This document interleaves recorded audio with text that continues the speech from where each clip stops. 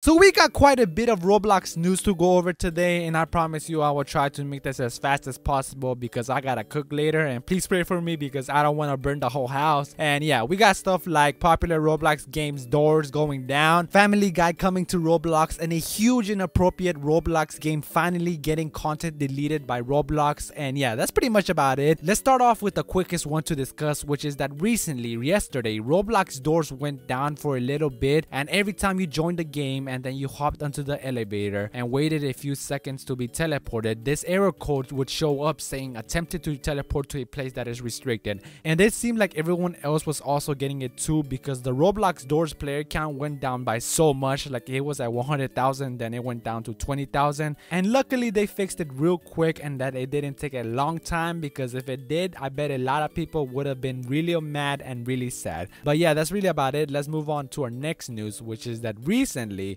a Family Guy and Roblox collaboration was recently quote-unquote leaked by a Roblox leak account on Twitter, and for some reason a lot of people are believing it. But I just want to say it's not true. Even the Roblox Twitter account said it. A person said, wait, this is real? And then the Twitter account responded with, who knows? Like, bro, you're supposed to know. You're an account that leaks Roblox events or stuff like that. But yeah, that's really about it. Do not believe it. It's not true at all for now. Hopefully there is one in the future, but Family Guy is kind of not made for kids, so I don't really see it happening. But hopefully it does happening. Hopefully it does. And yeah, the last news we have for today is that recently a huge inappropriate Roblox game, so not made for kids, called Snowy Giantess RP was just deleted by Roblox. And if you don't know anything about this game, I don't really want to go into much detail, but I will put a link in the description down below about a video by Alaskan Reality talking and going over this game and why it's bad.